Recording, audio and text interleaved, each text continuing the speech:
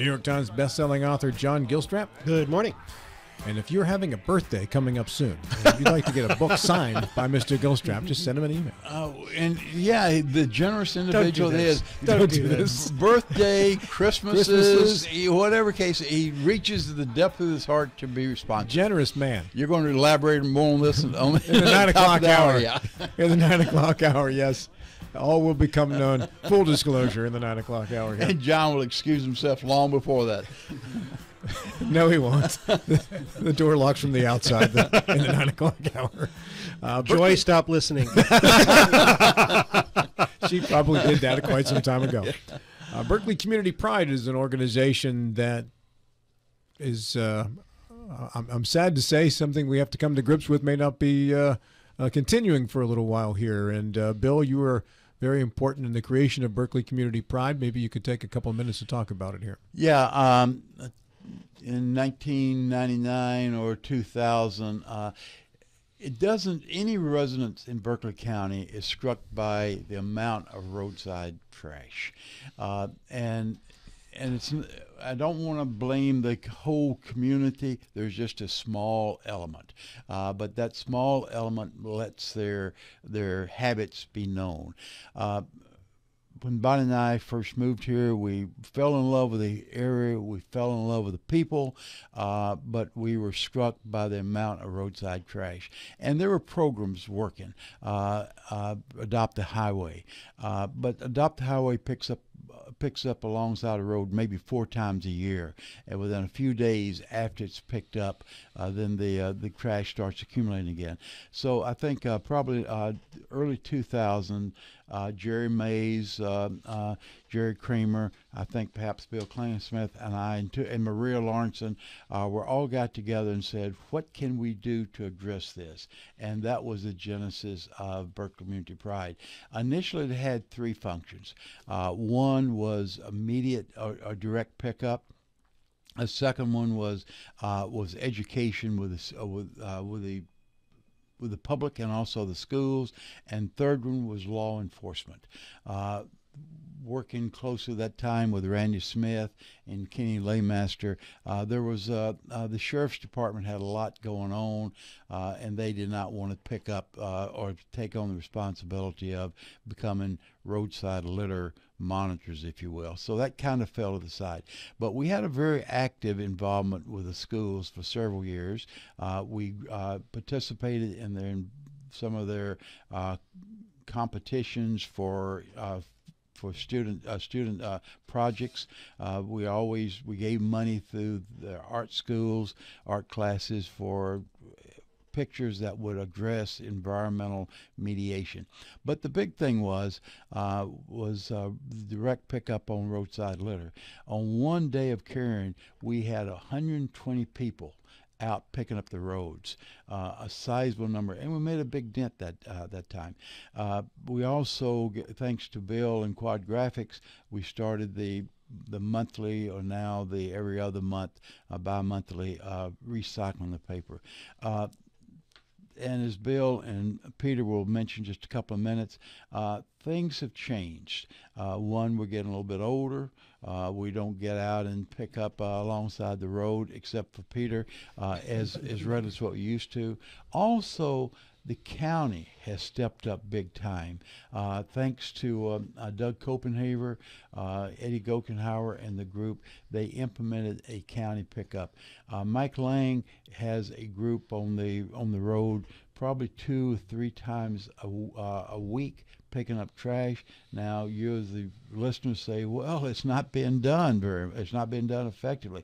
When you consider the 130, 140 different roads in the county and just one group picking up, I think they're doing an admirable job, but there's a lot more to be done.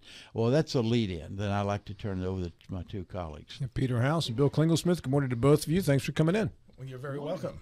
It's Thanks great for to be here. us. Yeah. You guys always talk in tandem, like it's in stereo in my ears.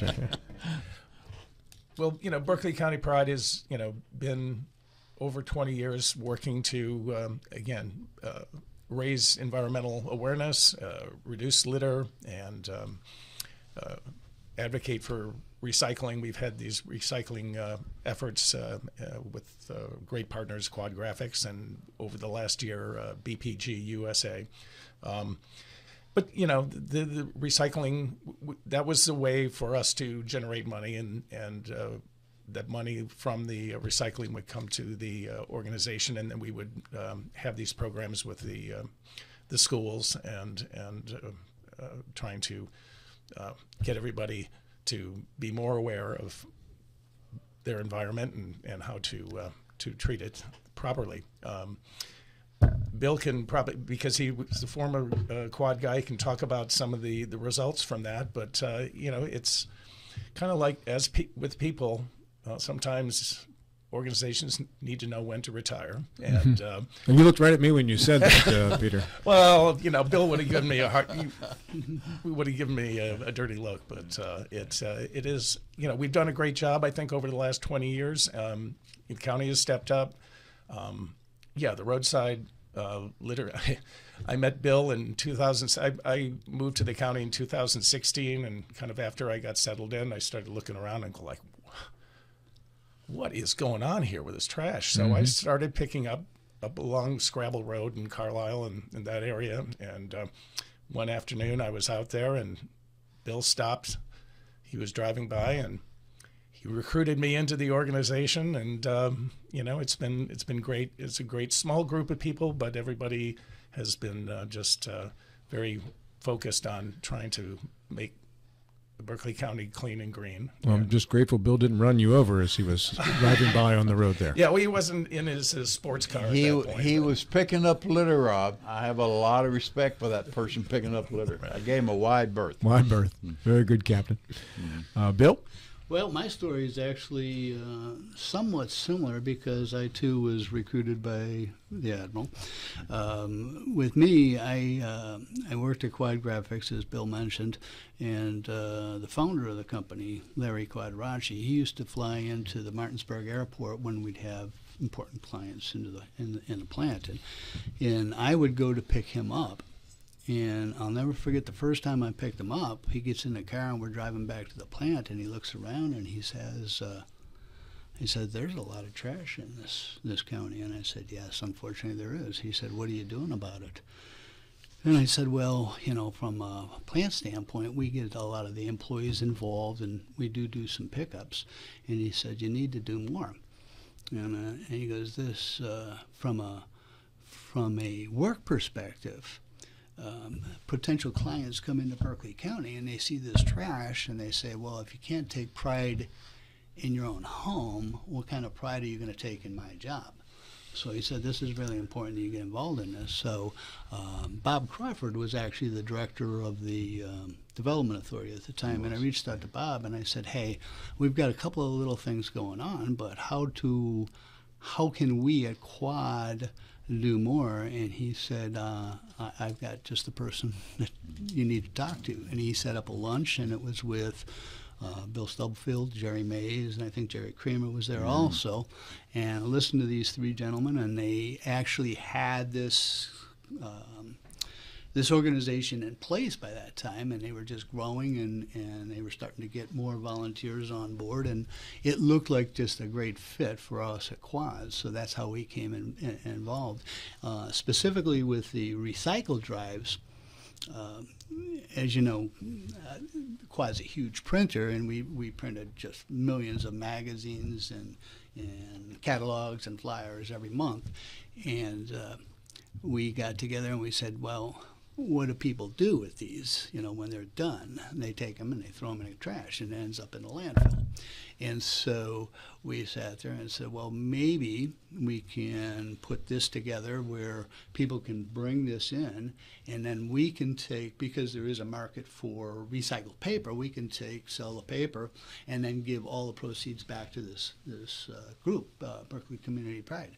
So everybody got on board. We approached BCP, and they said, "You know what? It sounds like a good idea."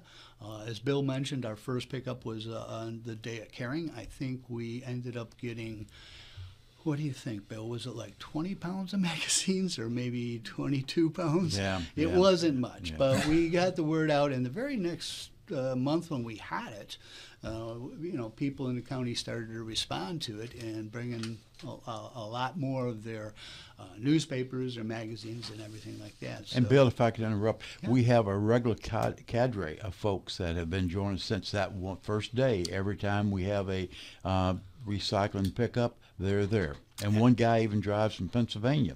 Absolutely, yeah. So- Yeah, he was a Berkeley County resident who ended up moving to Pennsylvania, and he still will come in, and he just thinks it's a great way to do it. So it was, and as Peter mentioned, it was a great revenue stream for us to allow us to do a lot of the litter pickup and a lot of the education component that was part of BCP. At the end of the day, I think we ended up, we collected more than 1 million pounds since the inception. Yeah, one of our early days of actually picking up litter, we went to North Mountain, and there's over the years, a phenomenal amount of trash just dumped over the side. We literally used ropes to rappel down to pick up that trash, and it was just a marvelous amount of stuff we did. That was in our younger days. I don't think we might get to the bottom, but we can never get back up now. But we took on some areas that were not normally picked up, and Georgetown above that, we picked up that dump on a couple, 3 occasions as well. Is there still a revenue stream from recycled paper? That market kind of Yes, sir. collapsed over No, time. Actually, it's still very strong. Is it? It is, yeah. Mm-hmm. It's interesting. Everybody remember Iron Eyes Cody Yes. Yeah. from The 1971? crime, The yeah. one of the greatest living recognition. Everybody has seen that commercial Yeah. and remembers the commercial. We need to bring that back. I live in a new neighborhood, essentially a construction zone. And when we think of those old commercials, you see the people taking their bags of trash and throwing it out the window. I'm surprised by the number of untarped loads that I see going down the road, whether it's just a pickup truck with a flatbed with rails on it and you got styrofoam flying, or construction dumpsters that are also going down the road that are untarped. There's no law around here that requires tarping? Unfortunately for the private contractors, it doesn't seem to fit. Now, Apple Valley and some of the municipal folks, they are required. You see, those trucks do have a tarp that comes over it, but I know exactly what you're talking about because I had to swerve to avoid trash coming down 901 that I knew fell out of a family trailer, probably on his way to the dump. Yeah, I think that's probably a lot of. I don't think people purposely dump stuff out as they used to. I think some of it is blowing out of the back of things that aren't secured. I think you're right, Rob, but I think there's also a lot of folks, or at least a group that throws it out. Oh, yeah, because it's in the bag still. And you can, along certain places, every day you'll find a McDonald's or a beer can. It's every day the same place. Well, and some idiot dropped off a mattress and box spring at the entrance to our building here. Well, I had to put it 2-3 somewhere, weeks Rob. ago. My experience, and I pick up along the roads in up around the Whiting's Neck area. I take walks every day, take out a bag, and it's the same as Bill said. It's pretty much the same stuff in the same places thrown by the same people, whether it's cigarette butts or beer cans or bottles, cups. It's and these are people who actually live in the neighborhood because this happens all the time, and you got to go, what's up with these guys? And it's the amount of trash that I would say is not purposeful is probably like 1%. So you really think most of it's purposeful? Oh yeah, it's okay. just same stuff, same places. I was hoping for better than that. I thought would think so too, and it's and as Bill said, the county has really stepped up with the roadside litter cleanup crew, but in some places, especially in the northern part of the county, it seems the litter problem seems to be much more significant in this than what I've seen in the southern, and especially like 901 and Route 11 North and Berkeley Station Road, and it's just you got to go, come on, what's up with this? And I haven't traveled in every county in the state, probably about half of them. And I would figure, oh God, they're going to be even worse. It's going to be just trash central. It's not. I mean, Berkeley unfortunately, again, especially in the northern part of the county, is the worst litter that I've seen so far in West Virginia, and it's heartbreaking. I wonder what percentage of people are responsible for the lion's share of the trash. You know, is it 2%. 50 people, 1,000 people? I mean, 1,000. who's out there throwing their garbage out the window because you don't respect I just anything can't or imagine anybody? doing that. Yeah, there's a story that Jim Smith used to tell when Jim was county commissioner. That the governor flew up, and the governor said, "Jim, you have the dirtiest county in the state."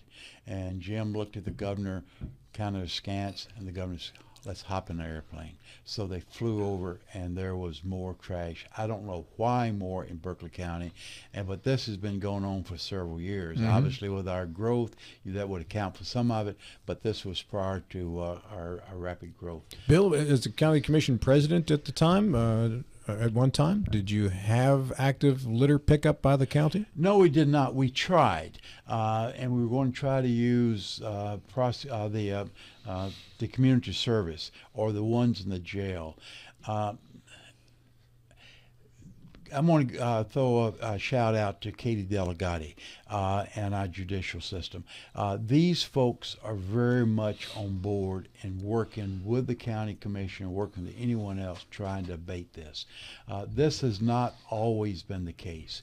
I ran into some real roadblocks when I tried to do something. I was trying to use the work release from the jails, and they said, "Sure, we'll let you do it, but you got to pay our deputies time and a half, maybe 3 times, to go out and supervise, and then the folks have to come back in for their lunch meals."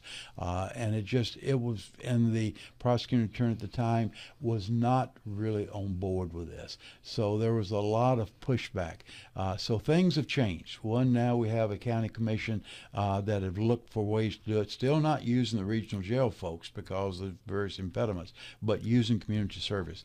And the judges, the magistrates, the prosecuting attorneys are all working very hard with the county, trying to provide some avenue for community what's service. so unique to Berkeley County that's an impediment here, because you don't have to drive too far to see road crews out there all the time with the orange jumpsuits on, stabbing but litter. not and in putting West it away. Virginia. I Not know, in but West Virginia. Why? Why Yeah, is it so hard here? I don't know. I never got a question. The other thing I had a problem at the time is that the regional jail director was changing every 6 months or so. So you'd have an agreement with one, and by the time you got ready to do something, they had a new regional jail director. I don't know Are if the that's budgets changed so tight that you can't hire 4 to 6 people that their job full time is to just go pick up crap off the road?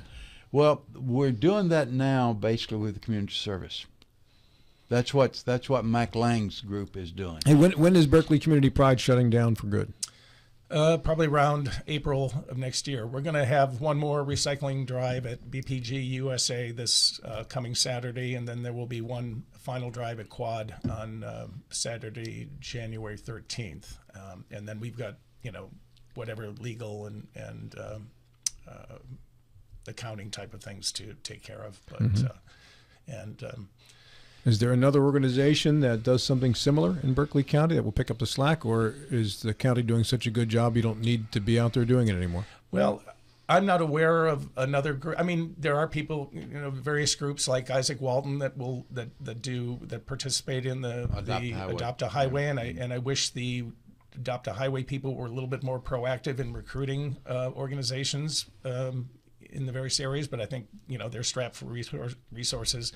Likewise with the Department of Highways. I mean, when I went in a couple of years ago to look at to register my cars, I noticed there's a little sign there that says $1 from every registration goes to litter control. And then I kind of called some people at accounting, their accounting and whatever, and they said, well, that money just goes into whatever the general fund is for the various districts. So it doesn't really go to litter control? No. But there's another aspect of this. Duplicitous marketing. Yeah, Clint Hogman has done a very nice job Yes, he of has. recycling. So that is an organization that has geared up considerably since our early days. They're recycling, but are they actually picking up trash on the road and recycling? Well, they're not on the roads. They do pick up on the stream beds, something that Berkeley Community Pride never did. But Clint's group is focused on, one, recycling, and second, stream bed cleanup. And I think they're doing a great job. And that's necessary too. Yes. Who picks up dead critters?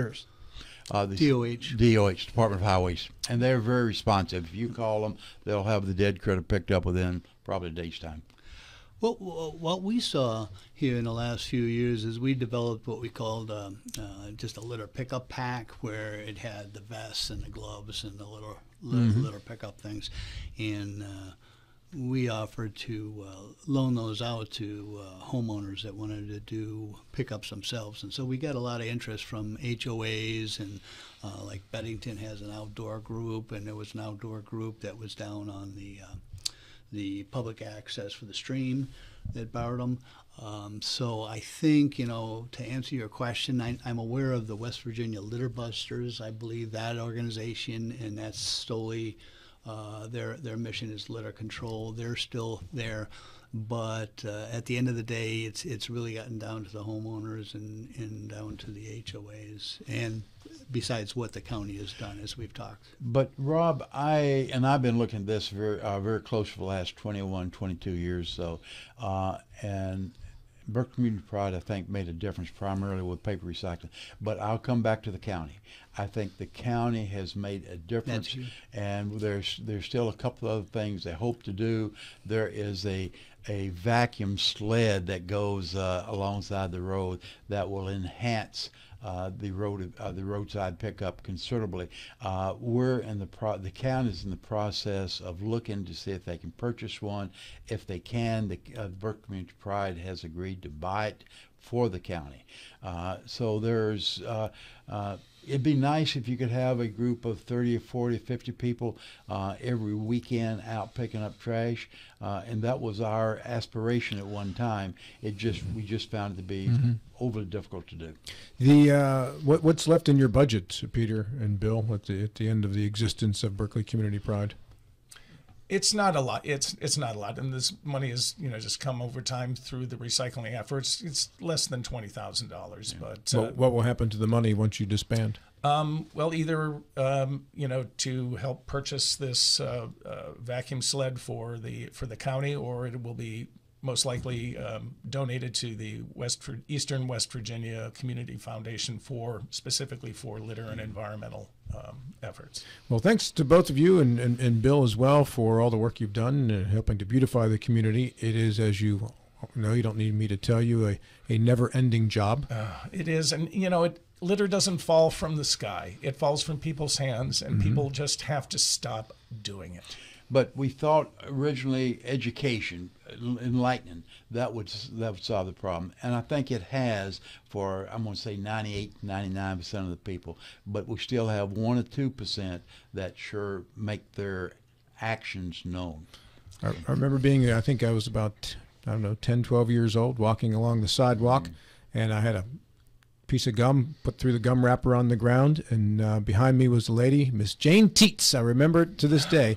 Can't imagine why. Because her, yes, and she had a couple kids that went to the same school where I went to, and she came up to me from behind. She said, "Excuse me, young man, this is yours. The earth is not your trash can." She handed me back my gum wrapper, and that made an impression at a very young age. We need more Jane Teets. We do. Gentlemen, thank you so much for being here this morning. Thank you so much. Happy holidays to all. Thank you, sir. You as well.